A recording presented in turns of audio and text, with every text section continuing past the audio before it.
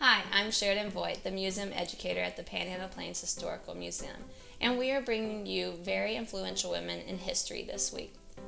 Today I've brought to you two very important women in education history.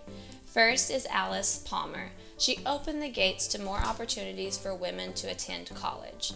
She co-founded and served as president of the American Association of University Women, served as president of the Wellesley College, and served as dean of women at the University of Chicago, all before it was legally allowed for women to vote.